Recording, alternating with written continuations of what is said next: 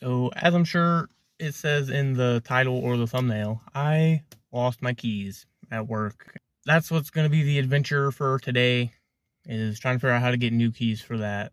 And I got a couple tips from a locksmith that is pretty useful information, and I think will help some other people out too. So, let's get going on that.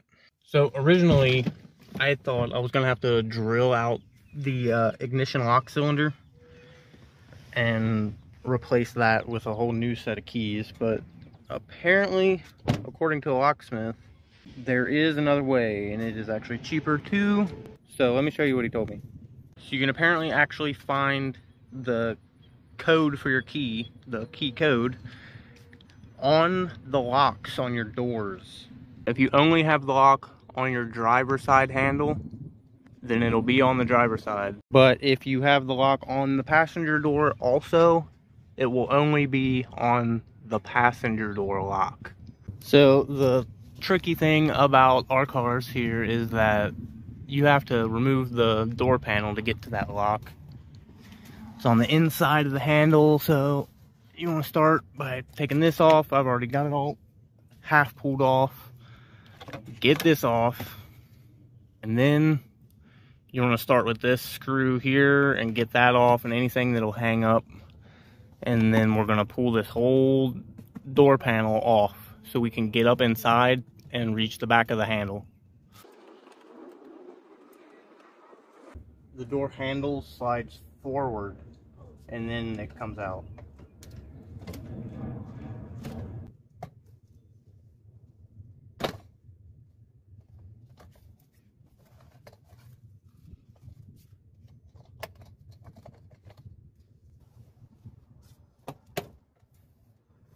You also need to pop off your armrest here.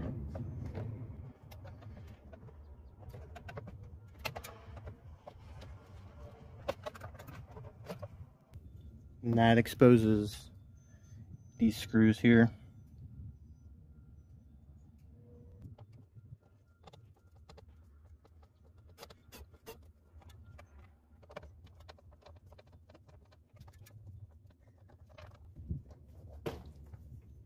There's a little rod and a clip in there.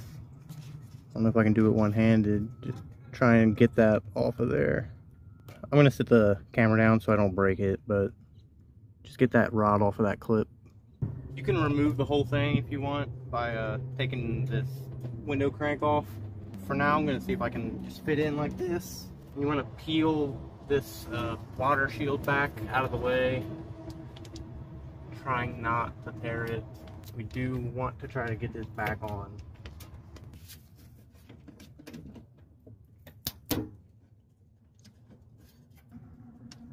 I think I don't have to take all those off.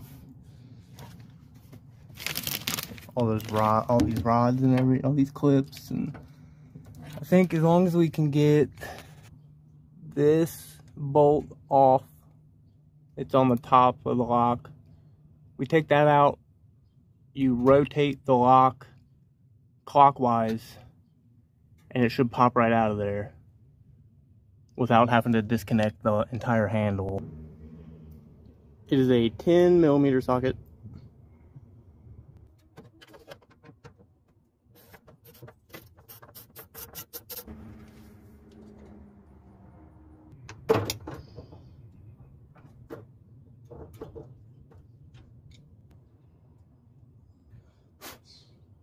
Alright, mine was pretty grody, so I had to clean it up so you could actually read the numbers.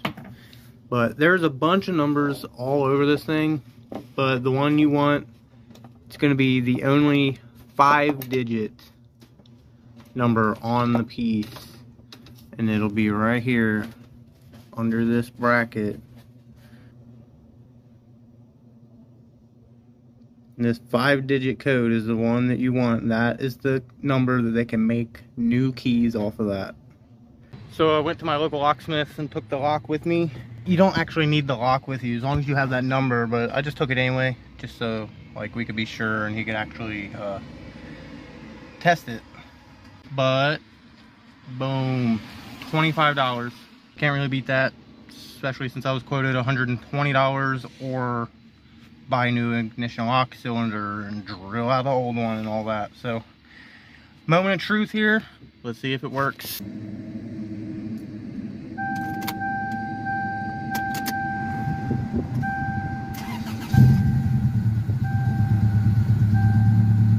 Oh yeah, definitely worth 25 bucks. I'm gonna be gentle with her. She's been sitting here for about a week. So I hope this little trick helps some other people out. $25 versus $120 is definitely way better. So whenever it stops raining, I'm gonna get all that back together. And I guess that's all for this video. I'll catch you guys later. Remember, be kind and stay safe.